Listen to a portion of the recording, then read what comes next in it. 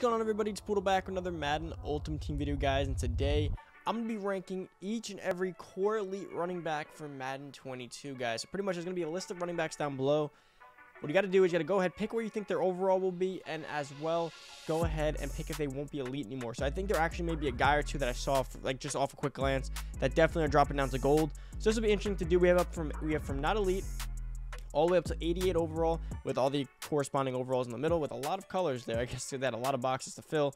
And then of course we have a list of, let's see, 1 2 3 4 5 6 7 8 9 10 11 12 13 14 15 16 17 18 running backs to do. So there will be some repeats in some categories. As you guys know, the top ones typically only have one guy per overall, and then the bottom ones typically can have like 2 to 3 to 4 guys in one spot. Like an 80 overall, that could be 4 guys. 81, that could be like 3. 82 and 83 could be like 2, and so on and so forth. Now, before we get into the video, guys, first I want to give a shout out to the guy who created this list, Madden Bros, at Madden Bros on Twitter, at Madden Bros, capital GN. That's his Twitter handle. He created this list, so shout out to him. Now, if you guys are new to the channel, hit that subscribe button, turn the notification bell, boys. I'm definitely excited for some more Madden 22 news, but I've made this channel very Madden 22 oriented at this point. Madden 21 is a dead game at this point. I have no pleasure in playing it. I'm excited to look into this. Is more fun to me, in my opinion, and I'm definitely excited. I've been playing the beta. Definitely fun. Some improvements are there to be made, but it's sounding like a promising game. But let's get into this. So let's start with the first guy on the list. Should we hit it from the back? Let's hit it from the front. Mark Ingram. Almost called him Melvin. Mark Ingram, running back. Where do I think he's going to fall on this list? I think he's one of the guys that will fall to not elite. He was phased out towards the second half of last year. J.K. Dobbins has taken over that backfield. He was already only an 82 overall base elite. I think he actually falls. I mean, at the best, I think he's an 80, but I think he'll actually go to the gold spot, like a gold 79 overall. It's definitely moving past the Mark Ingram phase in his career. But again, he's been good for a long time, right? Or at least decent, right? He's been in the NFL for a while. But I think he ends up being a not elite. Saquon Barkley. I think Saquon Barkley, again, in my opinion, he's an 88. But this isn't based off talent and skill. It's based off the fact that he was injured. He didn't perform last year because he missed the whole season with an ACL, and he's coming off a pretty traumatic injury, which is an ACL tear, which always, I mean, many players come back, fine, sometimes even better, Adrian Peterson. But again, it depends on the athlete you are, how injury resistant you are, and how injury prone you are to something happening again. But Saquon, I think he's an 82 again. I don't think they're going to knock him for what happened. I don't think he'll go up, but I think he stays at an 82 once again. Todd Gurley. Todd Gurley is a tough one. So he was an 81 overall. There's a chance that he falls to the 80 overall. I don't want to say not elite because I don't think they're going to write off Todd Gurley just yet. He had a decent year, but I think an 80 overall base elite. But I think he actually is in line to maybe be a not elite as well. But I'll put him at the 81 overall base elite. Joe Mixon, I think, ends up falling in that 82 category as well. With Joe Burrow back, I think he'd actually have a great year. But in terms of Madden, I think he ends up as an 82 for this specific year. Moving on, we have Dalvin Cook. Now, Dalvin Cook had a tremendous year, has really cemented himself as a top 3 or 2 running back in the league in terms of just pure talent and skill. And he performs, right? It's not just like, Saquon's the kind of guy where he's probably the best back in the league, but he's got to stay healthy. He could use a better supporting cast, but Dalvin was doing it all. His explosiveness, his ability to juke, his agility, his catching, his big playability. He's the do-it-all kind of NFL back that you really want. He was an 84. I actually think he goes up to an 86 overall this year. I think he definitely goes up to there, at least at bare minimum. Next, we have Chris Carson. I think Chris Carson is your stereotypical, lower end 81 overall back right here. The stereotypical generic lower end Madden back. Again, I actually don't think Chris Carson's all that great in a real life perspective. Personally, yes, he performs, he gets his stats. He's on a run heavy squad. I think that, had they had a more generational type back on their team, they could do crazy numbers. But he's no disrespect, he's an NFL player. I think he's still great. I just don't think he's better than the guys above him. I think he ends up as an 81 overall mutt.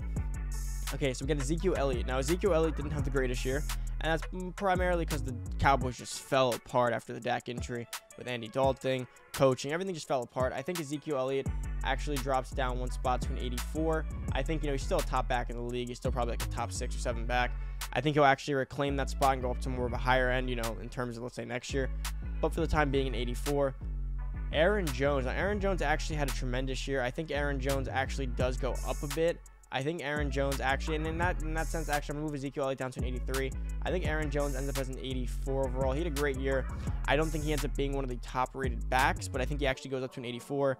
Again, with Aaron Rodgers out, he may actually have a potential. If Aaron Rodgers doesn't play, his stats may go down a bit because Aaron Rodgers just gets him in the red zone all the time. They're so worried about him and what he could do. Definitely opens it up for Aaron Jones. Melvin Gordon. Melvin Gordon is dangerously close to not being an elite. I actually think he won't be an elite just because of, I think he might actually fall to the elite status. It's very likely that he, no. This is tough. I'm gonna put him as a base 80 maybe. I'll put him as a base 80 with Todd Gurley because again, he's in like a similar situation to Todd Gurley where they get some stats, but they're not really the greatest anymore in terms of, it's more about the situation, right? But moving on, we have Derrick Henry. Derrick Henry, in my opinion, actually takes the top spot in Madden 22. I think he had that kind of year. He was borderline like an MVP candidate in a lot of people's eyes. He did it all. He showed big playability. He showed unrivaled power. He showed top-end speed. He even showed some agility in some instances where I was like, okay, he's a north and south guy, but he even went left and right. And even when he does, they do get to him, but he just throws him off him. Next, we have Leonard Fournette. I actually think Leonard Fournette stays as an elite. He actually might be an 81. He had a pretty decent run with the Bucs. I mean, towards the second half of the year, he was making big plays. He was a big part of their playoff run to the Super Bowl and the Super Bowl eventual victory. I think Leonard Fournette actually goes to an 81. He's pretty good. I mean, he's a solid back. He just had some injury problems. Wasn't in a good situation in Jacksonville. I actually think he could have done pretty well with Trevor Lawrence, but, they moved on from that. Raheem Mostert. Raheem Mostert's actually really good. Raheem Mostert's a good back. He's a really good back. He's maybe not like an every down, do it all back, but he's good. He's insane. He's blazing fast. I think he actually ends up in that 81 spot too again. He's been a MUT favorite for a while too as well in terms of early in the year. I think he stays as an 81, a very generic overall right there. Going to have high speed, great budget, day one back. Moving on, we got Nick Chubb. Nick Chubb, I believe, had a great year. Of course, his stats would have been even crazier if he didn't mix it with Kareem Hunt, and then maybe not. Maybe he would have gotten injured if he had to mix it in more with Kareem Hunt. He did get hurt for a little bit, but Nick Chubb showed that he was one of the top backs when healthy. 85 overall for Nick Chubb, I believe, is fair. Right there above Aaron Jones, but definitely below Dalvin Cook. Dalvin Cook could actually even be higher, but I have him there for now.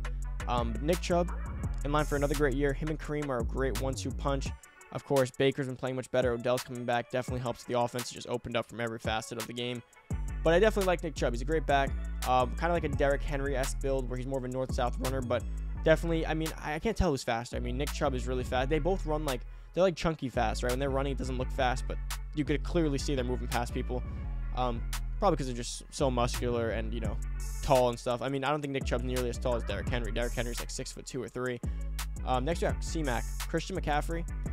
I think Christian McCaffrey probably falls on the 87 overall spot for the most part. He probably ends up being an 87. He was an 88 last year, which would have been the top back, but he did get hurt for a majority of the year. I mean, yeah, he came back like 4 or 5 times, but he ended up going out very consistently. Like every other week there was an injury with him. It was one of those years where you keep bringing that guy back just too early and something just couldn't heal properly. He had an off season. He had the playoffs. He had plenty of time to heal back up. So I think he's going to be back in that spot. Like I said, had he been healthy all year, he'd probably still be over Derrick Henry at an 88 spot. But I think they'll knock him down 1 tier just for that reason. But otherwise, he's still one of the best backs in the game now. Here's where I don't know where the repeat will be. I think Alvin Kamara, again, shows that he's one of the best backs in the game. Explosive. One of the best receiving backs in the league. Great at screens, great at gadget plays, great at running the ball. Even north-south runner. Knows for the end zone, finds it all the time. I think Alvin Kamara probably is another.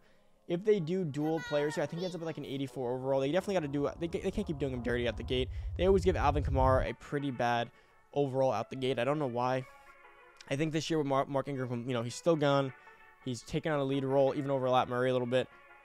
Not that he hasn't had the lead role, but they always like to mix it in. Don't like to give him too much of a workload, but they really gave him a pretty heavy workload this year, and he put up numbers. Damian Williams is a not elite for me. I mean, it's pretty obvious. I think he opted out of last year, so he was already a base 80, and he really only made a base 80 because he was part of the Chiefs Super Bowl run and had some success there. But otherwise, I think he's falling out of that spot pretty easily and convincingly. Le'Veon Bell.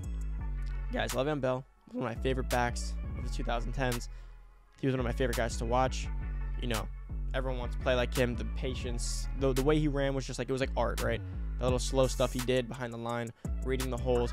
He would make any run would be a 3 to 4 yard run with him because he would find that right hole just to get the extra yards.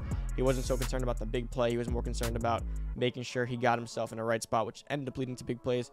But he's going to be an elite. He was an 81 with the Jets, which actually was even a little bit high considering how bad he was the year prior and the holdout, right? So like he was lucky to even hold this spot. He went to the Chiefs. He really didn't do anything.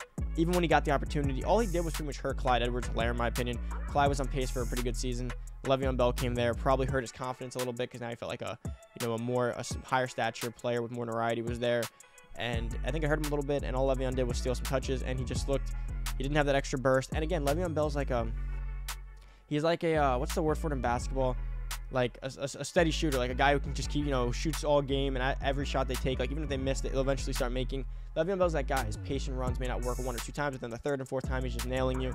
He kind of muscle memory picks up, but he wasn't playing enough, right? So that didn't help. He had a bad year, and I'm not sure, where he ends up going from here. I don't know if he'll ever resurge back to higher levels. So I think he actually ends up being a not elite. And Josh Jacobs is actually a really good back. I mean, he's good. Madden makes him like absurdly obese and slow for some odd reason, but I think Josh Jacobs ends up in like this 83 category with Zeke. He's a really good back. He had a good year, probably an 83. But yeah, guys, that's total ranking. So from worst to best, we have Le'Veon Bell and Damian Williams and Mark Ingram falling out of not elite, with Melvin Gordon and Todd Gurley borderline there, but they keep the 80 spot. Leonard Fournette, Chris Carson, and Mostert are 81s. 82s are Saquon and Joe Mixon. 83s are Zeke and Josh Jacobs. 84, Aaron Jones and Alvin Kamara. 85 is Nick Chubb. Dalvin Cook is 86. C-Mac is 87. 88 is Derrick Henry. Room for movement, I think Dalvin could actually be 1 higher, but again, I don't think he goes above McCaffrey. Nick Chubb could also be 1 higher, but I don't think they put him above Mixon, although you never know. I mean, sorry, above Cook. But I'm going to screenshot this actually real quick so we can remember this. I want to look back at this when they do announce the running back base leads to compare and see how we did. But that's about it for the video. Hopefully you guys did enjoy. If you're new to the channel, hit that subscribe button. Give this video a big thumbs up as always. That's about it. Thank you so much for watching. I'm out. Peace.